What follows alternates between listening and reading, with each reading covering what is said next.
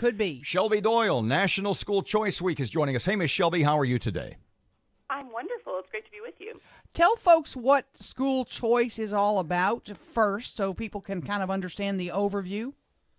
Absolutely. Yeah, National School Choice Week is an annual celebration of every single type of educational option that parents have.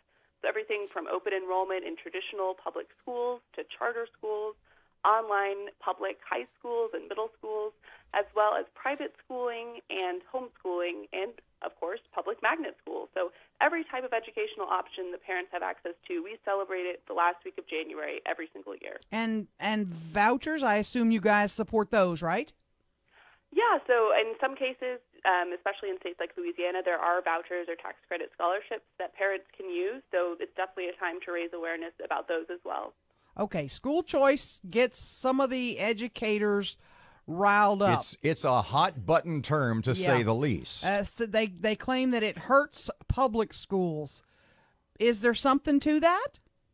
You know, it is something that I've heard before. I think it's important for us as an organization. We really try to celebrate all forms of schools. And it's not an us versus them mentality of, oh, we only support private schools at the expense of public schools. We have thousands of traditional public schools that celebrate the week as well because they want parents to know that they are a great choice and they're part of the platter of options that parents have in this country. And, you know, there's a lot of data that's available on this sort of question, and there is some that shows that even public schools in an area where vouchers are available to parents benefit from children being able to choose that right fit and getting kids in the right classrooms for them. In Louisiana, specifically South Louisiana, charter schools are a big, big thing. There are more of them down south than there are in this part of the state, although there are a few. What can you tell us about charter schools specifically in South Louisiana and their success post-Katrina?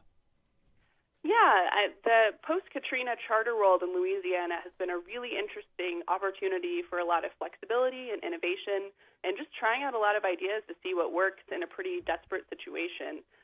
So, of course, charter schools are public schools, but they do have more freedom to innovate in exchange for some accountability measures. Sometimes they hit and sometimes they miss, but the idea there is that accountability is key, and that when there's a really great strategy hit upon by a charter school, that they can replicate and grow and have that freedom to find that great strategy that you wouldn't always have in a traditional public school. So it's been a bit of a mixed bag, but overall it's been easy to identify what does work and replicate that. Shelby Doyle with the National School Choice Week. You brought up an interesting point, and we have this subject going on here with one of our charter schools, accountability. Is the playing field fair in terms of how our local public schools are graded and the magnet or the charter schools or private schools are graded? Is it a level playing field? I think it is, because ultimately the greatest accountability metric is a parent's decision to keep sending their kid to that school. Ultimately, that's a power that every parent has. And parents really care about whether their kids are getting a good education. They're paying attention, they're informed, and they're going to pull that kid from that school if they're not getting the right education for them. So to us, the most important metric is that parents talk about this every year, take a good hard look at where their kids are going, and then they find that right fit, whether that's moving your kid or thanking a teacher who's making the school they're already in great.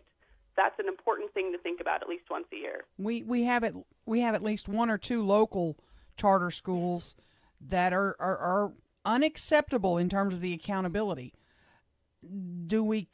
Should they keep operating, or is it going to be up to the parents? Hey, this school's not performing. I'm gonna put my child somewhere else. Is it all up to the parents, or should the state or the federal government step in and go, you know, we're not going to help you guys anymore. You're not making the grade.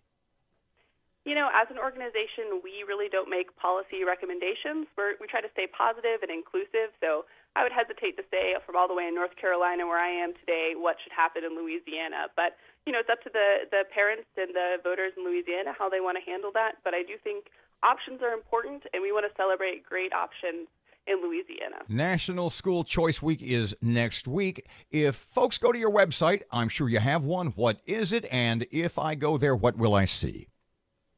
So you're going to go to schoolchoiceweek.com. We've got a lot of great resources for parents on there this week and going into National School Choice Week, which starts the 21st. So what you can first do is find an event going on near you. There's 32,000 going on across the country. Most are at local schools. Some are planned by organizations or homeschooling groups. You can search by your zip code or your city and find out what's going on near you. There are more than 100 going on in the Shreveport area. So there's a good chance that there's a school you've been wanting to check out, that's a place you can find when they're having their open house or their other National School Choice Week events.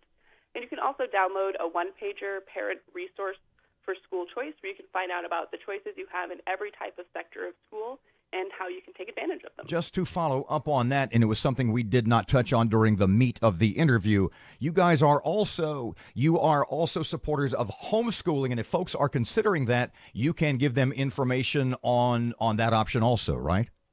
Absolutely, yeah. And homeschooling, is an kind of old-fashioned form of school choice. Susan B. Anthony was homeschooled, but there's way more resources now than ever if you're considering homeschooling your child. So that's a great form of school choice, and a lot of homeschooling support groups will have information sessions during National School Choice Week. So if you're not really sure how to get started, it's a great time to attend one and figure out how you could go about doing that in your family. Our last 30 seconds. Sorry I'm keeping you. Just got a text. A lot of these charter schools they're not required to hire certified teachers, and you have teachers that are blowing up my phone now saying that some of the teachers in some of these schools aren't qualified. Address that. Well, I think charter schools do have more flexibility than a traditional public school, and if parents want to send their child to a school where they're only taught by teachers who have that certain sort of degree, then they are more than welcome to. But I do think it's important that parents have options, and charter schools are an option that many parents have decided is worth it to them.